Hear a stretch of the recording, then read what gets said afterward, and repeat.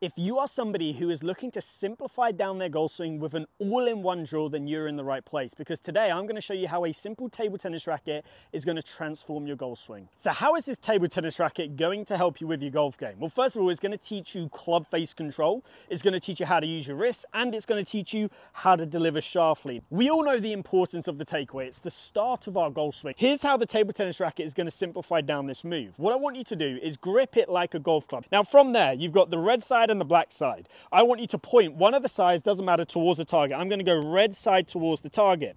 Now from here, in the takeaway, I want you to feel like you can make a movement where you feel like you keep the red side pointing down to the ground. Now, as you do this, I just want you just to gently feel like you start to load the trail wrist. And what I mean by loading the trail wrist, just simply setting it back on itself right here. So you can see, little bit of wrist set with the back of the right wrist, and from there you can see the club face is pointing down to the ground. By simply doing this movement right here, you can see how it's getting that left wrist in a flat position. Now, stage two that I want you to do is simply grab this table tennis racket and place it on the side of the grip where your trail hand would be. Now from there, just do a little takeaway movement and try and recreate the same feeling. Try and get that red side pointing slightly down to the ground. If you see it point to the sky, you know you have found that club face open. So just a little bit of movement there, and you can see red side is pointing down to the ground.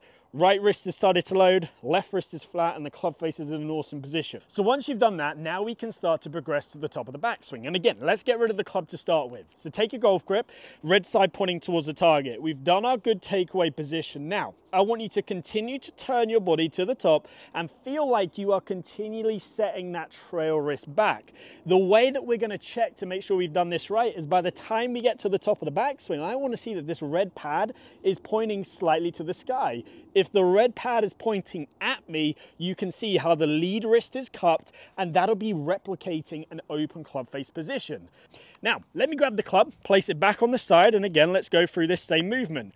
Good takeaway, now to the top, continue that movement, red pad's pointing to the sky, left wrist is actually slightly bowed there. I've really loaded the trail wrist, and now from this position, I'm in a great spot to where I can start down. So now it's time for the transition, and by far the most common issue I see amateurs struggle with is they get steep and their lead wrist cups, which opens the club face on the way down. From there, you've got no choice but to early extend and cast out all your angles. So here's how a table tennis racket is gonna fix this. Turn to the top of the backswing, and from here, I want you to feel like you twist this racket so that the red pad will point towards this down the line camera. Now, as I'm doing this, I can really start to feel the left wrist start to bow and the trail wrist start to set back on itself.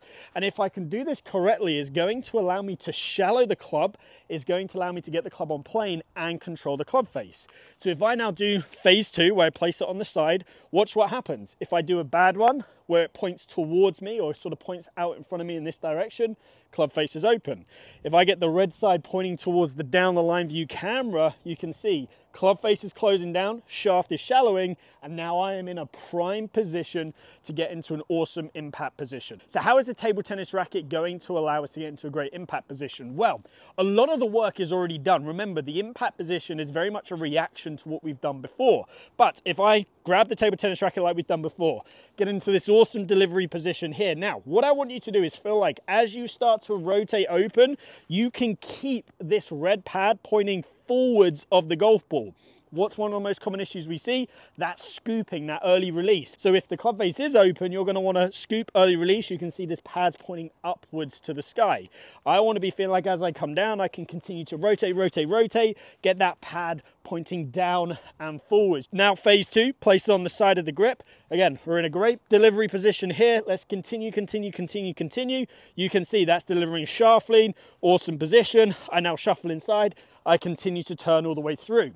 Now here's the fantastic thing about this. We can actually hit little shots doing this, just like so. If I set up here, now the final thing left to do is to piece everything together. So good takeaway, good top of backswing, good transition, good impact into the follow through. For phase two, place the racket on the side of the grip, takeaway, top of backswing, transition, impact, follow through. And after that, it's then time to recreate those feelings whilst hitting a golf shot.